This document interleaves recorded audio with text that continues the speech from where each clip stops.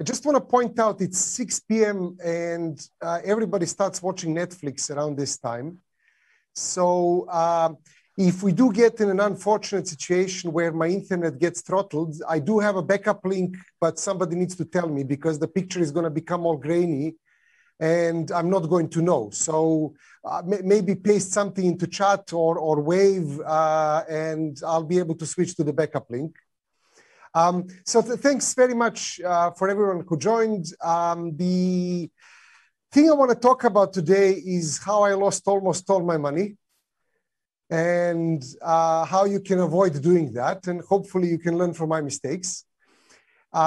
Somewhere in 2007, 2008, I became a CTO of a small startup. And back then, I thought we were, the best company in the world. That's what you get with a very small company that's kind of delivering a product and everybody's excited and everybody's kind of crunching it. And the team I worked then with, technically, I still think is the best team I've ever worked with. So we had continuous delivery before the continuous delivery book came out. We had almost fully automated tests. We had daily releases. We had, the works. We were even an early adopter of the cloud back then. And everything was amazing until the company ran out of money.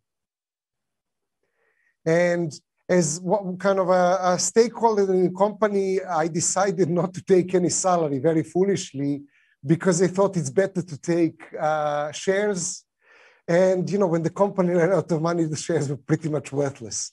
So I kind of pushed it to the point where I had no more money to pay rent next month. And then I had to slap myself in the face and basically say, this isn't really as good as I thought it was.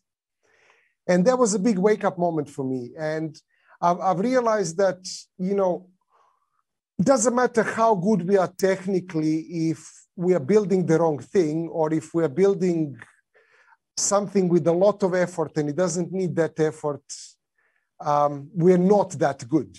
And we can't possibly be, that good that we thought were good and the company runs out of money. And I've realized there's kind of several interesting things that caused us to run into that problem. And it was a big kind of lesson for me that I don't know how to talk to people who are product people, or I didn't know back then. And I didn't know how to challenge them enough. I didn't know how to extract the information that we really needed from people who had that information. And partially that's what I want to talk about. Also, I want to show you I want to give you some good tricks and techniques that you can use in everyday work, not just kind of startups that are exploding. And my kind of mode of working when I make a stupid mistake is to kind of do a lot of research and to try and figure out how do other people solve this problem? And how do other people figure out what's valuable to build and how do we know that we're on track? And basically, one of the problems we had, and I think is a major problem, is that there's two planning horizons, really. There's this planning horizon where 5 years from now, we're going to make trillions, or next year, we're going to launch a new channel and it's going to be amazing. But there's kind of this week, we need to do this stuff. And it's very, very easy to measure value and to describe value for this kind of stuff. It's very, very difficult to measure value and describe value for this kind of stuff.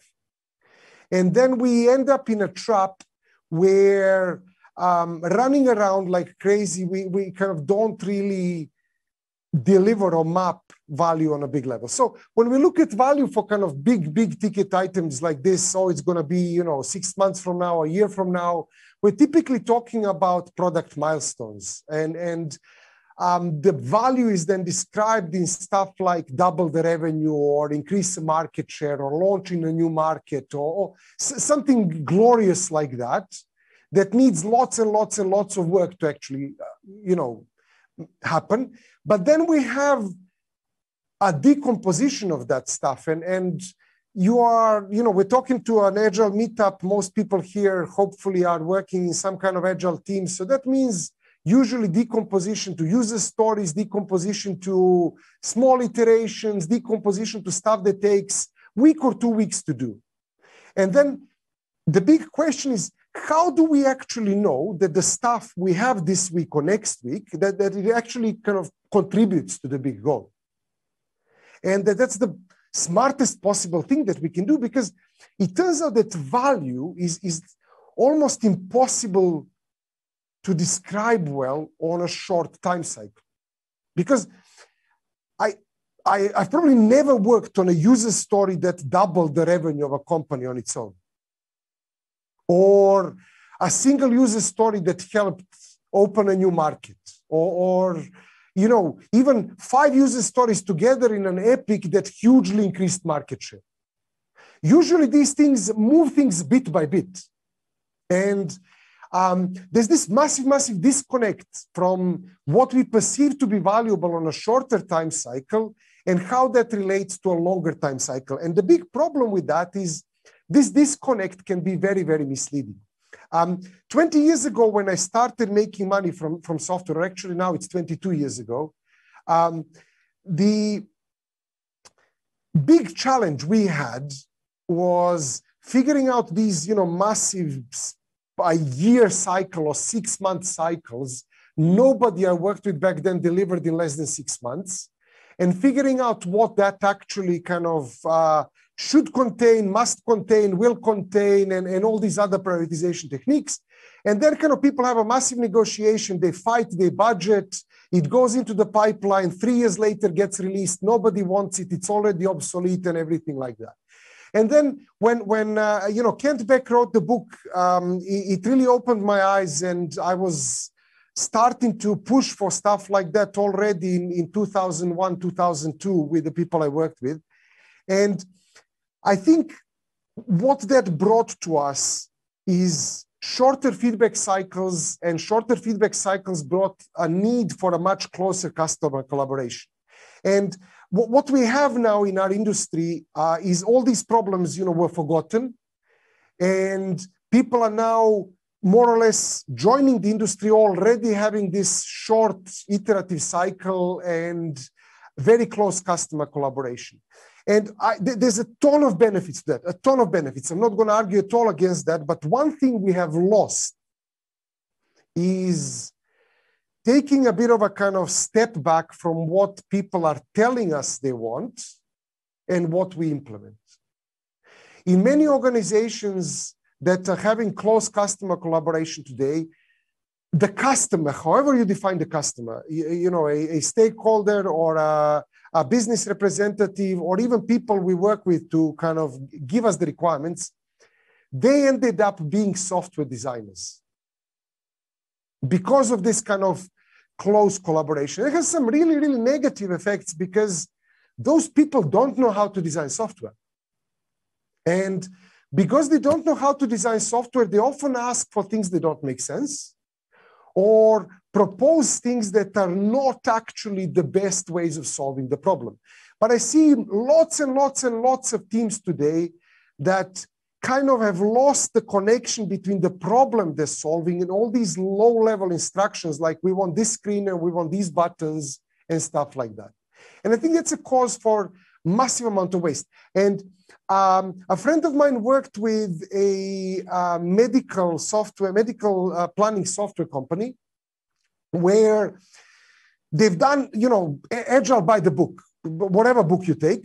And they had very close customer collaboration. Developers were talking to the admin assistants for the doctors almost every week. They were showing them progress. The admin assistants were looking at this, approving, suggesting new ideas. They were iterating on this stuff. It was amazing. It was totally wonderful. Everybody loved it until 9 months later, one of the senior project sponsors said, "Where's my software? You promised it's going to be there in 6 months. Now it's 9 months. Where's my software?" And then the whole discussion started how the admin assistants were changing the requirements, but because this is agile, you work with the customer to change the requirements, and they were moving things on the screen, and everybody loved the collaboration, but it took 5 or 6 attempts to get every screen done. And by the end of the 9th month, they only had admin screens. They didn't have anything apart from admin screens, because that's what the admin assistants for doctors wanted to see. And they were kind of overcomplicating that stuff with the best of intentions, because they were told they need to provide the requirements. And the software people were basically just providing a taxi service. Somebody said, go left, they went left. Somebody said, go right, they went right. Go in circles, that's perfectly fine, go in circles. And I think we need to take much, much more responsibility for what we're doing. And I started researching this a lot after kind of my hiccup with the startup. And I realized, well, there's a whole body in academia where people have been researching this stuff. It's called goal-driven requirements engineering. It's incredibly complicated, but it's there. Then there's people who are actually delivering stuff well, and they have their own techniques. And there's a bunch of kind of techniques that people have published about. And I started reading about it and interviewing people that have done that well to figure out what I've done wrong, and really going to, into product management much more than I wanted. And I'm now writing a new book with a colleague called Christian Hassen. We're actually collecting really good case studies of projects where you thought this is just going to be horrible, but it actually turned out really well. And we really, really rarely hear about that kind of stuff, because usually we hear about software when it's a disaster. We don't hear about something that delivers in a fraction of cost and 10 times more value, because those cases are relatively rare and they're not that exciting. It's much more exciting to write about chaos. One of the most interesting books that I can strongly recommend you read is The Art of Business Value by a guy called Mark Schwartz. Mark was the Chief Information Officer, the IT director for the US Immigration Services when he wrote the book.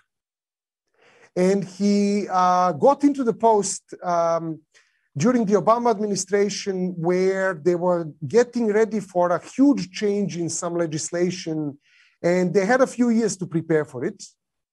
And Mark joined the org when they were kind of, I think, about 1.5 years in.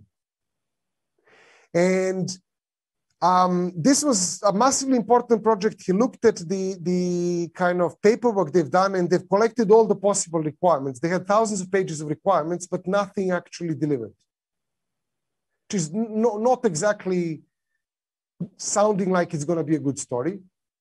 And what he did is he kind of figured out, how do we start somewhere and actually relate these small activities to the bigger value? How do we kick things off so we know where we're going with this and we know we're not getting lost?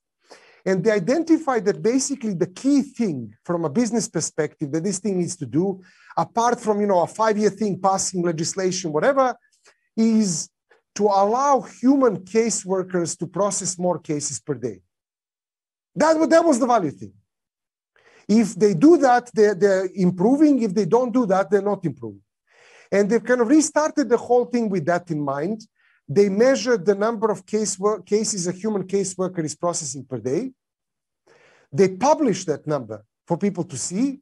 And then every delivery they had, and they've done frequent deliveries, they would look very quickly after that, has the average number of cases per day increased that we can process? If yes, we're doing well. If not, what we've done is not that good. We need to go back to the table, reassess, reevaluate. Maybe we are kind of getting lost.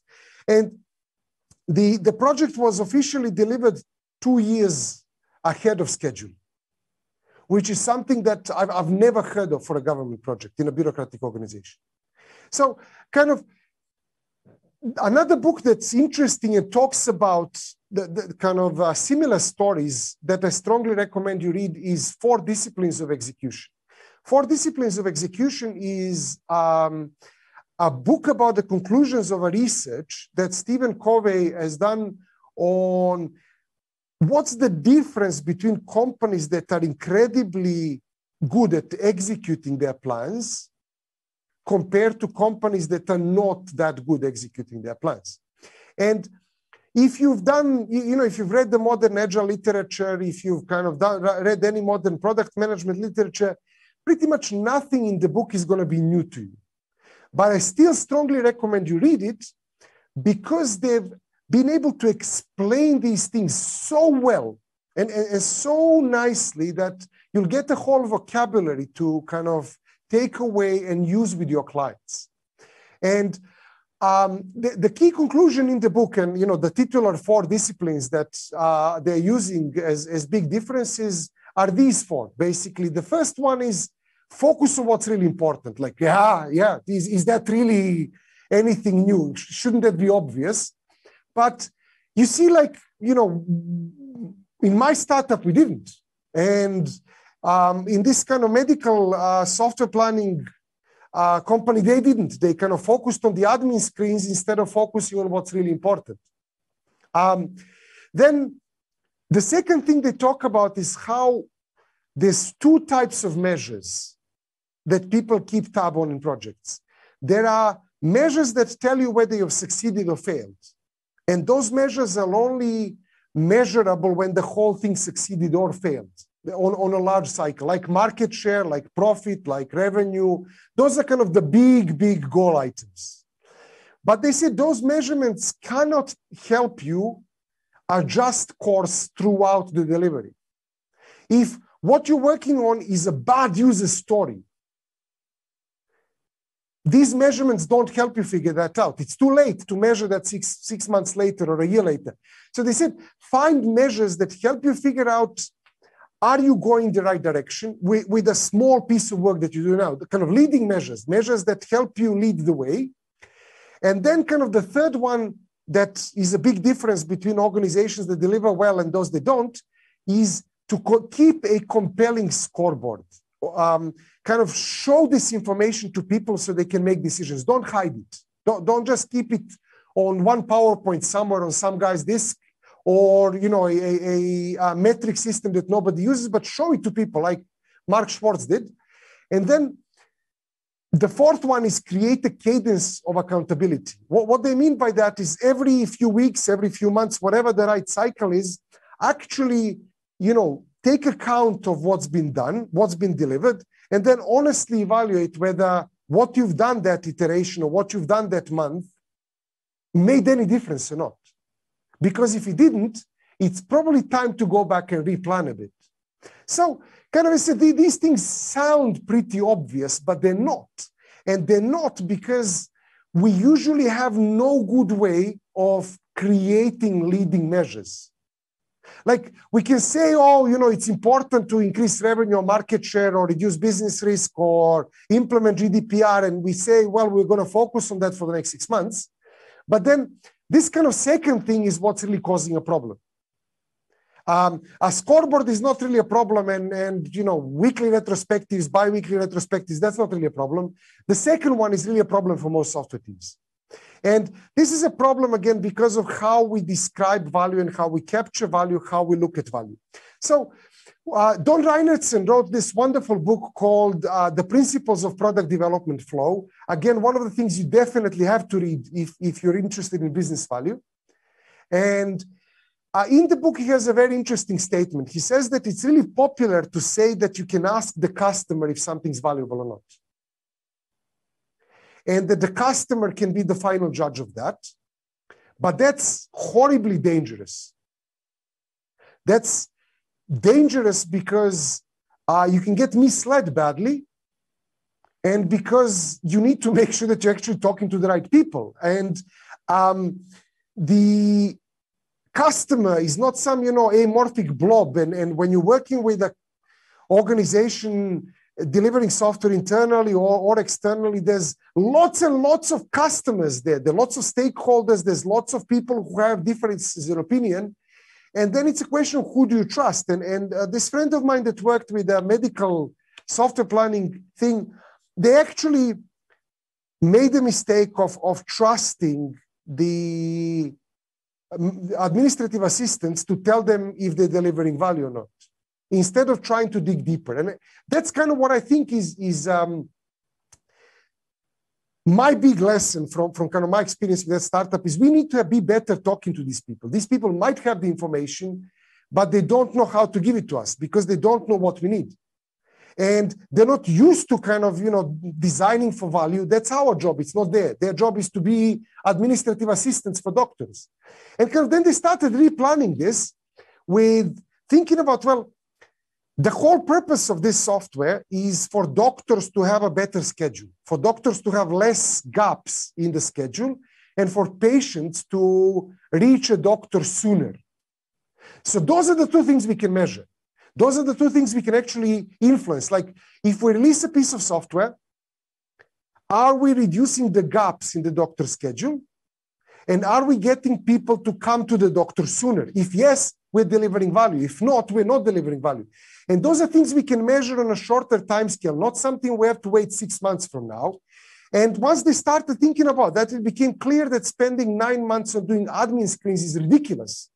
Because with admin screens only, you can't even get a schedule to the doctor. You can't get a person to the doctor. We need to slice this completely differently so we can actually deliver value. So there's a wonderful story about trusting people who told you that something is important to tell you whether what you delivered is valuable. And this comes from the British Broadcasting Corporation in the UK. BBC is funded by public subscription, not tax, but kind of everybody has to pay.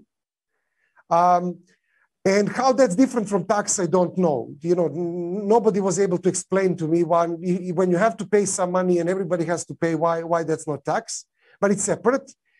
And the BBC had this personalization project for their video player. And they spent several years personalizing the video player until they shut the whole thing down after spending £75 million. And they shut it down because it didn't deliver any value. And because the BBC is funded from public subscriptions or public licenses, the UK government National Audit Office got involved to figure out how can you possibly spend £75 million without delivering any value. Like that sounds crazy. How were you able to do it? How were you able not to find, after £10 million that this is not delivering value, or after £1 million, or after, something smaller? And the conclusion is wonderful. I'll send you the link. The conclusion is that they could spend so much money because the project was agile. And what that meant is that managers could make up the benefits as they went along to justify whatever they thought was a good idea. Once somebody says, do this for me, it's their idea. Of course, they're going to say it's valuable. And we have no context to challenge them. And in a sense, all they were measuring is that they were delivering a solution. They were not measuring that they're solving the problem. And those two things are completely different. So they had the wrong short-term measures. They failed on the second kind of discipline of execution. Now, I assume because this is an agile audience, most of you are kind of working with user stories in kind of some format like this. And I'm going to come back to this user story later.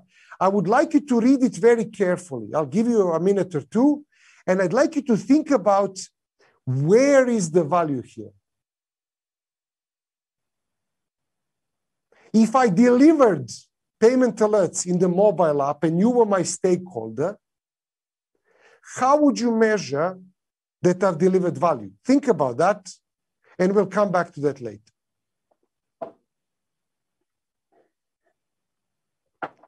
So another kind of force of nature in IT that's working against us when we're looking at how do we measure value is what Doug Hubbard in his book, How to Measure Anything, called the kind of value measurement inversion. And he later redefined it as IT measurement inversion in a blog post. I'll give you the slides later so you can look at this blog post.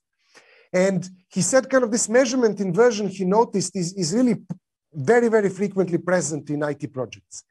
And the measurement inversion in his words is that stuff that's the most valuable to measure to see are we delivering value is so rarely present that it's kind of almost inversely proportional. Stuff that has no relationship to are we delivering value is measured very often. Stuff that actually measures value is almost never measured. A case in point are story points. Almost everybody claiming to do Agile is measuring some kind of story point metric or something like that. And story points are basically a measurement of effort. Story points are a measurement of how much effort we spent delivering something because they directly relate to the complexity of the stuff we deliver. If I'm working on a simple story, it's going to be 2 points. If I'm working on a complicated story, it's going to be 10 points. It's not a measure of value. It's a measure of how much complexity we put in. And then people go crazy about optimizing the number of story points. And that's basically saying we're putting more complexity into our software. That's not something we should, celebrate. That's cost. And that cost might be justified if we're delivering value. And the value is higher than the cost.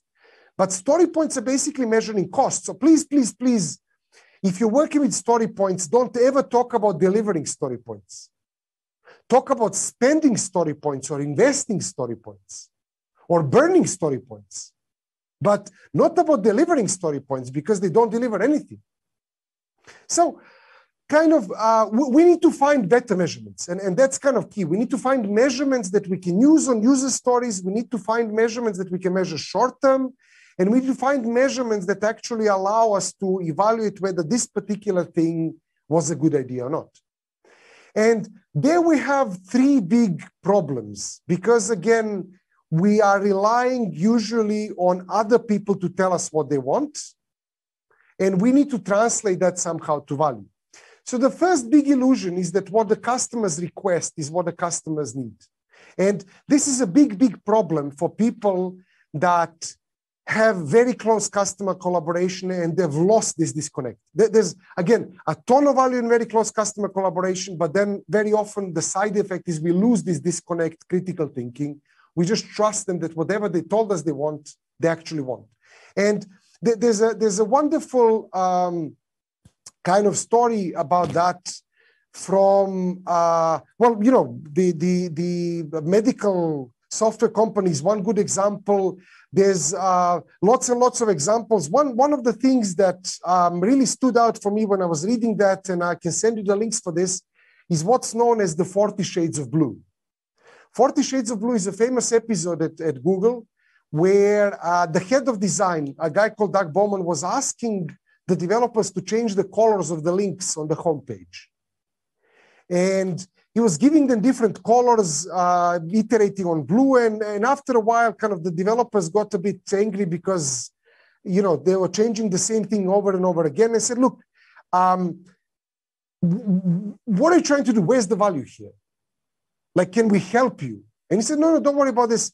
This color is the best. This color is what we need. And I said, well, how do you know that? How do you know that we're not going to kind of, restart doing colors again next week? And he said, well, this color is a lot more noticeable than the current color. The color theory says that. And that's wonderful. And usually kind of when somebody important has an explanation like that, well, you trust the head of the design about a color choice and that the color is more noticeable. That's kind of the end of the game. No, not at Google. What the developers did that day is they tried to kind of figure out, well, what would be the consequence of this color being more noticeable? Well, the consequence would be that people spot more links, they click on more links and things like that. And then that night, they ran 40 different colors of blue on production. And that's where kind of the name 40 Shades of Blue comes in. And as a result of that, depending on who you ask and whose story you read, Doug either quit or got fired. And he wrote a really angry blog post about this, where he said you can't do good design at Google because you're asked to measure everything on a short cycle. Some ideas take a bit to mature, and nobody trusts designers. It's an engineering-led environment and things like that. So there was a conference in the UK a few years later where somebody was presenting on how they do design, and there was a question in the audience. Somebody said, well, Doug wrote this story. What do you think about that? And the person on the stage pulls out the data. And if they had adopted Doug's color and expanded it to 100% of the usage and ran it for a year, it would not attract more clicks. It would actually lose about $250 million. So here's a big question, like, what's the cost of that story? Is the cost of that story 2 story points? Or is the cost of that story $250 million you would lose? And how do we not have to wait until the end of the yearly cycle for profit to be calculated to know how much money we've lost, by which time we've already done all sorts of other stories and mixed up the effect? How do we do what kind of Google did and identify things like that? That's a key thing to think about. And this brings me to kind of illusion number 2. Just because somebody important asks for something doesn't mean it's valuable. In lots of organizations, when a senior business stakeholder says, we want a new reporting system, doesn't actually mean that the new reporting system is valuable. It's not proportional to people's salaries, but for many organizations it is. You have an administrative assistant for a doctor saying something, and then some kind of manager of the whole pyramid saying something. Of course, you trust the manager of the pyramid more. But why? I mean, how? We need to be able to kind of have these conversations better. And this brings me to kind of another thing where at Microsoft, there was an interesting research a few years ago. A guy called Ron Kochavi went back to some PowerPoints that promised grand things and tried to measure whether for kind of more experimental projects, these PowerPoints actually came true or not. And his conclusion is that at Microsoft, only about 1/3 of ideas improved the measurements they were supposed to improve. About 1/3 had no statistically relevant impact on the measurement they were supposed to improve. And about 1/3 actually damaged the numbers they were supposed to improve. They also quote Amazon in that paper. And at Amazon, apparently the success rate is slightly below 50%. Now, what that means is if the team you're working with now is anywhere between Microsoft and Amazon on the scale, Microsoft is not a bad software development company. They're one of the better ones. So good to great. That means that, in your current backlog, maybe, between 1/2 and 2/3 are bad ideas. The stuff you've delivered over the last year, maybe between 1/2 and 2/3 are bad ideas. How do we spot that stuff? How do we spot that stuff quickly so we can take it out? Instead of letting it there, remain and cause long-term damage, or just maybe not cause damage, cost us more in testing.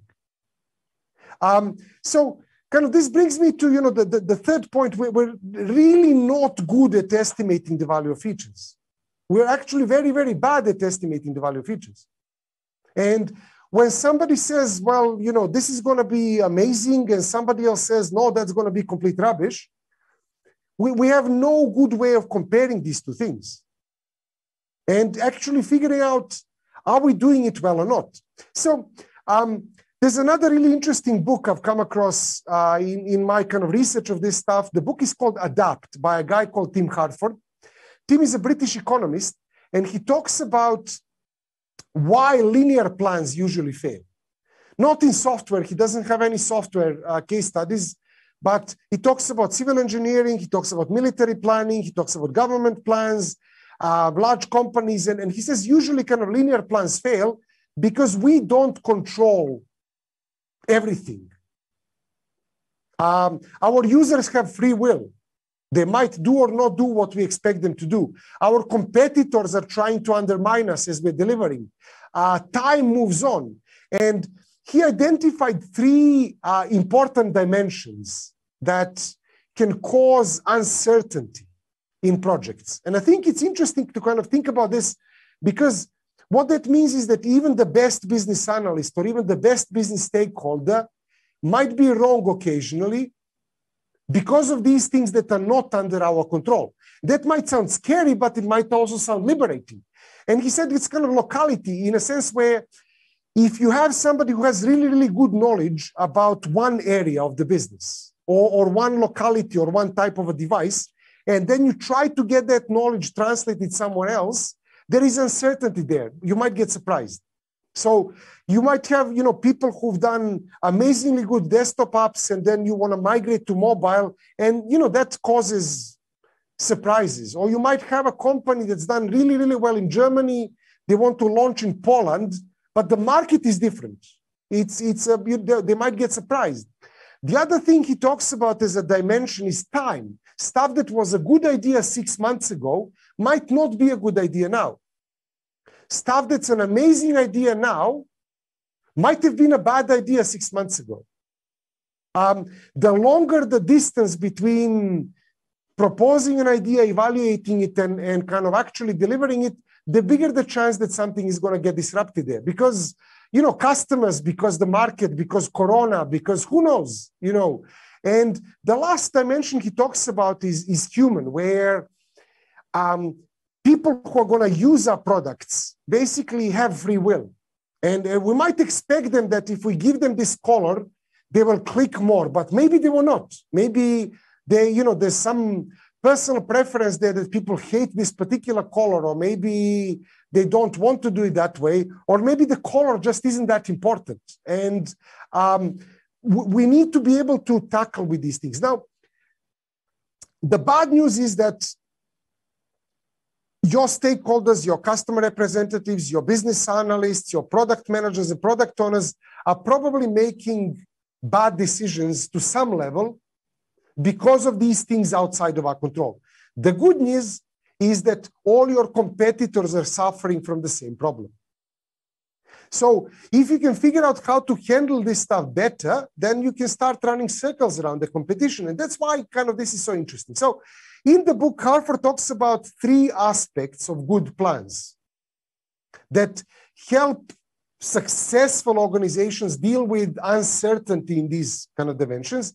And he calls it the Palczynski principles, after a guy called Piotr Palczynski, who invented the lean startup about 130 years ago, and at the end got killed by the KGB for telling Stalin that his ideas were stupid.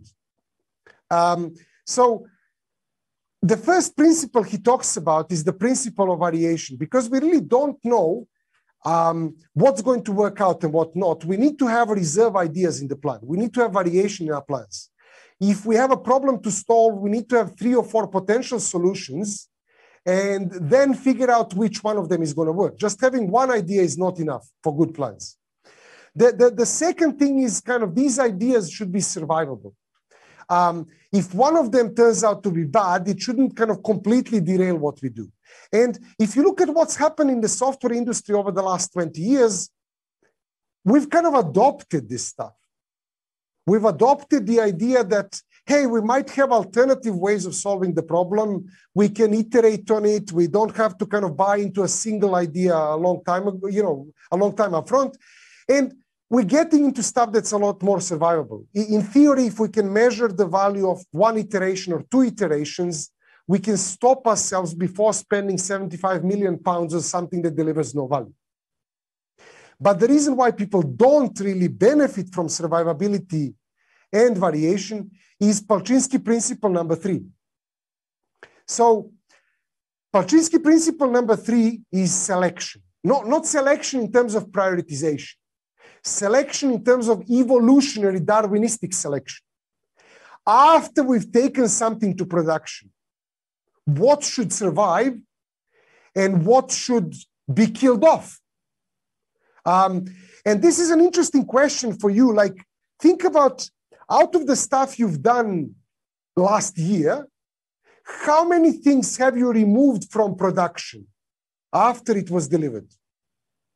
And if you're like most teams out there, the answer is 0. And now think about, are your business analysts, are your product owners, are your product managers and business stakeholders really so good that they make no mistakes? And probably not. Now, if you look at kind of variation and survivability, kind of we had that with roadmaps for a long time and things like that. But once we started getting devices like this, and once we started getting turn-by-turn navigation, that really brought selection.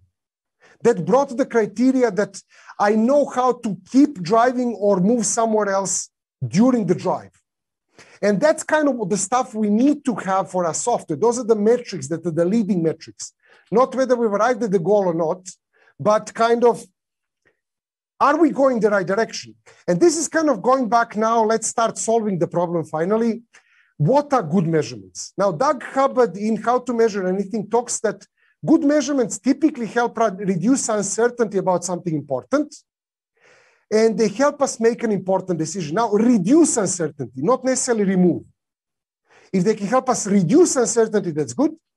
And finally, kind of in linear analytics, Jošković and Kroll talk about how good measurements are usually ratios. They usually describe a change, something over something else, something divided by something else.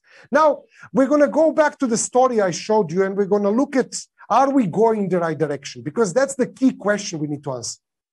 Doug Hubbard says we need to be able to reduce uncertainty about an important decision.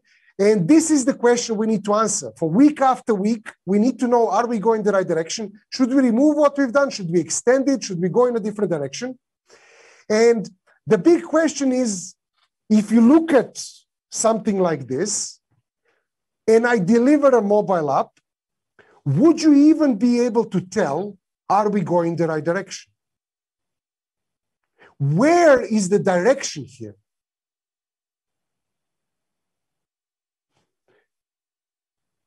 This is a statement. There is no direction here. And we can't know if we're going the right direction or not.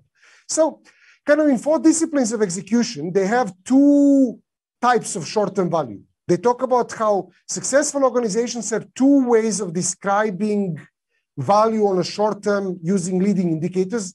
One is to unblock or complete a critical task. Like if we're aiming for GDPR compliance, completing encryption for data is important. That's unblocking this stuff.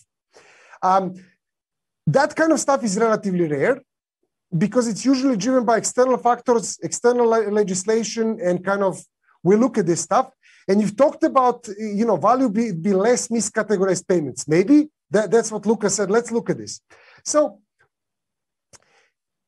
clearly, the value statement is somewhere here. But the big problem is, as I said, there is no direction. And the way you can put direction on this is you can ask, how differently will we be detecting miscategorized payments after we built these alerting systems? And somebody suggested that, fewer miscategorized payments. So we might detect them, we might detect more of them. But that might or might not be true. This is actually based on a story I worked with a client, and we ended up saying that the value is detecting payments faster. They detect all the miscategorized payments, but it takes them a long time to do it. And the value is in getting that faster, but now we have a direction. We know we can measure whether we're going the right direction or not. I can deliver some software, I can figure out if this is going on.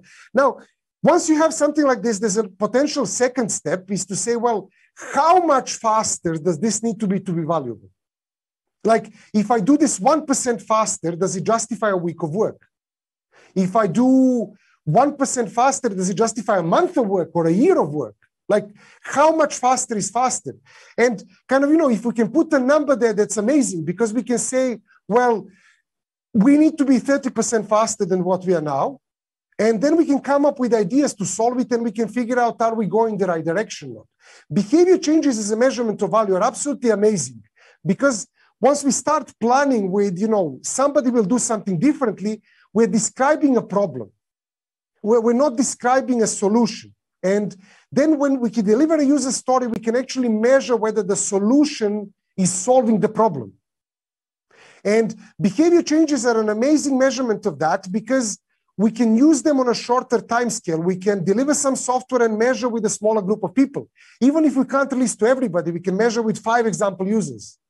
Even if we can't do things perfectly, we can satisfy a smaller subgroup. Maybe to give something, to give this error detection thing globally to all users, it's going to take 3 months, but we can do the polished data sources in 1 week. So let's do that first and measure whether our Polish account managers are detecting the miscategorized payments faster. And there's lots and lots of kind of benefits to this, but one of the really interesting benefits is it helps us create this kind of middle level between top level goals, like, oh, we want to more revenue or protect payments or whatever, and kind of software, the stuff we're doing, it helps us create this level in between, where we can put lots of ideas, we have variation, and then we can say, well, we've delivered these epics, are they contributing to the kind of business change we wanted to happen? If yes, good. If not, well, maybe not so good. And if we go that way and create like 30% faster, imagine I had 20 epics about this thing. And for some weird reason, something unexpected happens and our first epic gets us there 30% faster. We no longer need to deliver the other 29. We are done. We've achieved what we wanted. So kind of, I tend to use a planning technique now. This is something I've discovered in Sweden at a conference, and I love it, to kind of turn this funnel upside down on the side. And it kind of helps us connect deliverables over behavior changes, over whose behavior we're changing, and goals. And this is a wonderful way to describe backlogs, where we can actually start delivering something here and then measure whether it's contributing to what it needs to contribute. And we can also visualize our assumptions on a higher level and figure out, are we actually going the right direction? So if you're kind of interested in this topic, there's 2 takeaways. The first takeaway is, for the next story you do, this is something you can apply now. Make sure it has a behavior change described. Don't be satisfied with the behavior or the type of work. Most stories have that. Figure out what is the intended change, and is your assumption the same as the assumption of your stakeholders? And the second thing that's kind of a bit more difficult to apply is start thinking about hierarchical backlogs, where you can actually have deliverables put in context of value. This is one type of backlog, it's not the only one, but if you can do that, then it allows you to kind of provide almost like a GPS for your software. This becomes a map, and then you can measure the next turn and figure out where you want to go. So kind of, here's a couple of links for you to kind of finish this for today. There's impactmapping.org has a lot more information about this planning technique and supporting kind of ideas. There's lots of community videos and stuff like that. Go and look at that. The slides have already been published. You can download them from this link. I'm pretty sure the organizers are going to share them. And I'm coming to Warsaw in September and November to run some workshops on this stuff. So if you're interested in this topic, you can use Agile Wrocław as a code for a 10% discount with Procognita. Go to Procognita.pl, find these workshops, and you can save some money by using the Agile Wrocław discount. Thank you very much. I can take questions now. I hope this was interesting. Thank you very much, Gojko. Very interesting. Once again, please look at the link for Treesider. There, you can put some questions there. If you're already leaving, please leave feedback for us and for Gojko. The usual survey is there. And let me have a look at the questions. So far we have 2, not so much. Expecting more, but first question: if we focus on what we think contributes, example, reduce time to get to the doctor, to the bigger milestone, example, revenue, is it possible to link that? So I think there should be a clear link from behavior changes to kind of the larger business goals. If you cannot justify that link, then somebody's lying. So that's why I like hierarchical backlogs like this one, because we have this kind of whole level here that says this is like the short-term value, this is the long-term value. And if this connection isn't logical, then the impact doesn't belong to that goal. It might belong to some other goal. and it might belong to some other roadmap, a different milestone of the product, but it might not belong to this particular milestone. And this is kind of where I think, if you look at better, closer appointments to doctors, that's not necessarily more revenue.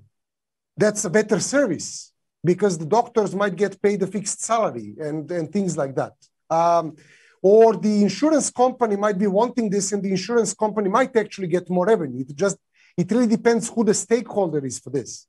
But so in this case, it was kind of the Doctors Association really wanting to provide more value to the community and have happier people basically getting there sooner. It wasn't really about the revenue. It was about, if you really want to put it as a buzzword, customer satisfaction.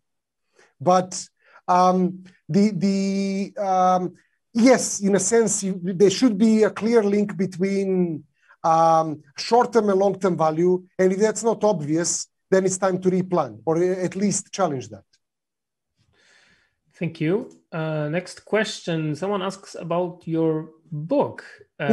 Someone says that they've heard about this book in 2017. So they ask, how is it going? Yeah, it's going well. We're doing lots of case studies, and we've moved to the phase where we've done enough case studies to think we have solid patterns. But now we want to actually prove that these things are patterns and not something that we've invented by interviewing a relatively small group of people.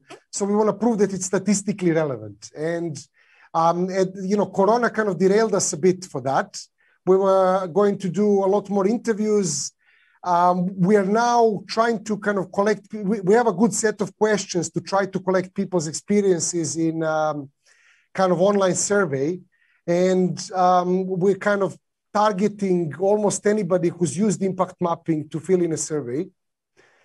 So if you have done that, if you've used impact mapping, you have good experiences, bad experiences, or kind of just my experiences, please do send me an email to gojko@gojko.com, and I'll send you the link to fill in the survey. More data is always good. Thank you. Next question. From your experience, what are some examples of leading indicators, leading metrics for measuring value that a Scrum team could use? So the best thing I can give you that's as close to a universal tool is a behavior change for the user. So in 4 disciplines of execution, they talk about 2 types. I've mentioned that it's kind of completing a critical task or unblocking a critical blocker. But these things happen relatively rarely. Changing the behavior of a user to do something better, faster, cheaper, easier, with more accuracy, with more fun, with kind of less effort or something like that, those are really good indicators of short-term value. Because what we can do then is, if you have that defined, we can start looking at slicing of this area here, not by slicing the stories, but by slicing the problem. Once you have a statement like that, 2 more options for slicing open up that are much better. First of all, I mentioned you can slice the actor segment. Don't solve the problem for everybody, solve it for a smaller group that doesn't have some specific constraints. Like, solve it for people who are outside the European Union first. You don't have to deal with GDPR. Prove it that this solves the problem, then do GDPR support. Or solve it for people in Poland. You don't have to translate it. Or slice the actor. The other thing is slice the impact. If we want to get something 30% faster, well, getting it 3% faster is still valuable. It's not the end game, but it's valuable.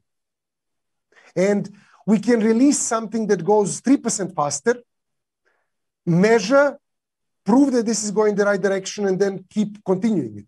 Otherwise, if we do some stuff here, we thought it's going to be 3% faster, but it's actually not, maybe it's time to replan. Maybe it's time to kind of pull some things out. So behavior changes are kind of the closest thing to a good measurement for leading indicators I found in software projects. And if you look at the stories I've given you, like Mark Schwartz's team measured how many cases a human case worker can process per day.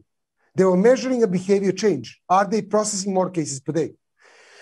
For 40 Shades of Blue, they were measuring, are people clicking more on the links we showed them? They were measuring a behavior change. You know, to the best of my knowledge, these two groups did not use impact mapping, but they used, or actually, I think Mark did use impact mapping, but Google didn't.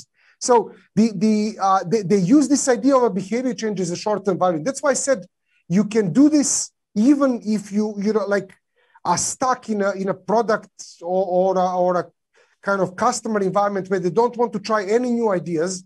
Just make sure that every story has a behavior change defined. You don't even have to put a number on it. If you can put a number on it, amazingly better.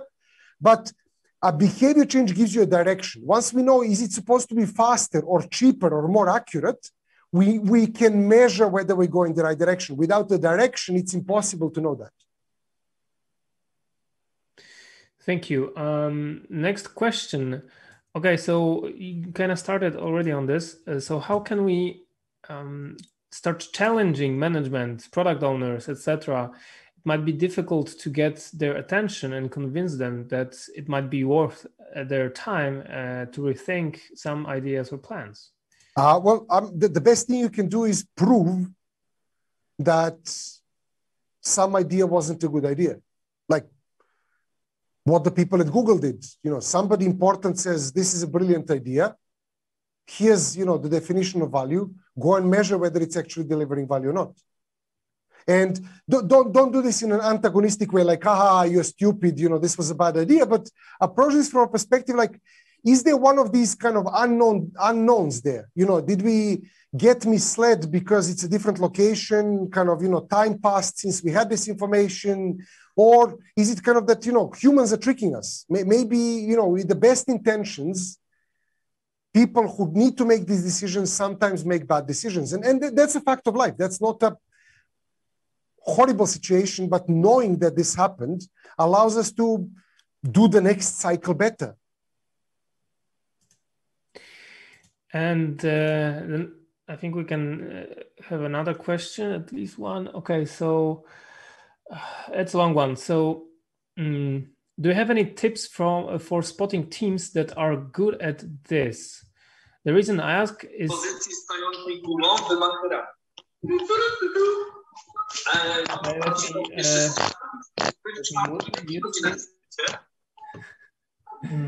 Teraz ci powiem. Wait. Okay, let's mute. Okay. So the question... Yeah, humans are unpredictable, you know. The reason I ask is many software teams might have to choose software vendors to help them. Normally, you can't incrementally implement implementations of vendors, so pick the right one that will provide better value over time means picking the team better at defining value. So I guess the question is about, you know, getting the right suppliers, the vendors with the software. Sometimes you don't know if they... Well, I mean, I think this is a completely orthogonal question here. You know, that's to deal with how much people, how good people are at sales and things like that. But I think if you can make, if you can somehow position your agreement with the suppliers in terms of that you'll have a chance to measure the value or define the value together. They don't have to be the ones defining this. If you're on the customer side, you can get involved in defining this, and you should. Even better, you should own this definition of value. And understanding what behavior changes you want to cause might help the vendor figure out what software to build. And I think that's a more healthier relationship where usually I was on the kind of vendor side and I had to fight to extract this information. But if you are on the customer side and you can provide this information up front, that's incredibly valuable. And don't get misled. One of the most important things is not to get misled by measuring effort. There's a wonderful paper for whoever asked this question, Google for why FBI cannot deliver a case management system. And it explains a very kind of difficult relationship between a client organization that got tricked by a software vendor to measure function points. as a measurement of progress. And then everything was okay, everything was okay, everything was okay until it really wasn't. So kind of, you'll need to have some metrics for delivery. And if you can position it to be more value-based, even if you have to pay them for lines of code or story points or complexity, measuring value and giving yourself the chance to replan and reorganize based on how much value was delivered is really, really important. And if you can choose a vendor that will work with you like that, I think that's already a big win.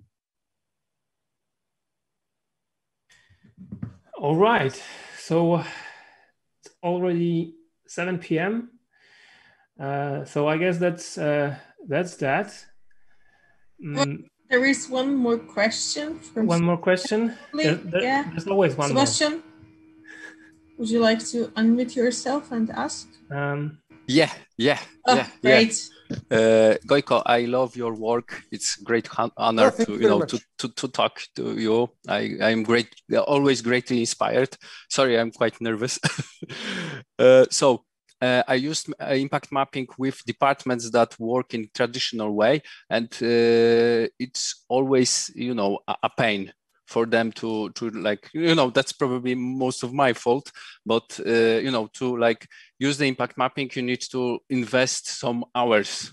The impact mapping is simple, but difficult to like use. So maybe you can share some tips about like using impact mapping in not that favorable environments, like for example HRs, finance, or etc.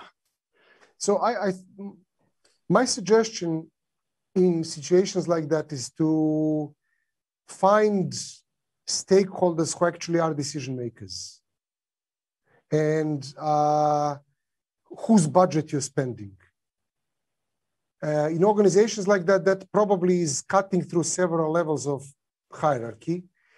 If you can talk to people like that, impact mapping can help you. If you can't talk to people like that, impact mapping is just not going to help you, because that's going to be your proposal of value, but it might not map what these people want. So instead of doing impact mapping straight away in a situation like that, I would suggest doing the other thing I proposed, where just for every ticket, every JIRA item, every story, every whatever, make sure it has a clear behavior change on it.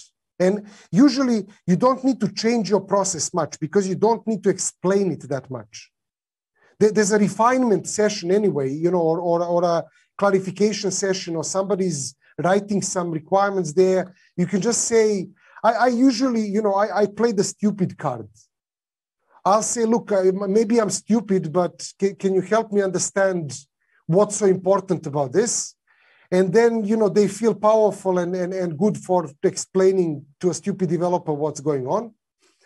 And then try to take the discussion in the direction of a behavior change. Now, you can do this in two ways. You can actually ask, like, what's the right behavior change for this? But that might not be good for people that are not kind of used to this. Or you can propose your own behavior change. That's why I love somebody pasting in the chat while I was talking, kind of detecting more of these problem things. As soon as you propose something, there's something to argue about. And my big lesson working with stakeholders, and I stole this, I stole this from at least 3 different places. I don't know who stole it from each other, but let's say that I stole this from Michael Bolton. So it's much easier for people to complain than to tell you what they want. So give them something to complain about. Say, look, I think what you're telling me is we need to build these things so that people detect mispayments, more mispayments. Is that right? And then you're either going to get a yes, and then you can talk about, well, how much more is more? Or somebody's going to say, well, not really more. I mean, we're detecting all of them. More is not the problem. But then you can say, okay, what is the problem? And you can start talking about that. So I wouldn't try to explain what I'm doing too much when working with business stakeholders, because they really shouldn't care that much about it. What they care about is that you understood their value. I've done done something similar. So, like simplify the impact maps to like 4 columns that are not that direct, and one of them was the behavior part. Yeah, and the great I very like the tip about guessing the behavior. Yeah, I'm very grateful. So thank you for and your just make sure you don't stop on the behavior. A behavior is a starting point for discussion. Yeah. Unless you get to a change in that behavior, there will not be a direction to measure. Yeah. All right. Good. Oh. Thank you very much for spending an hour of your life with me.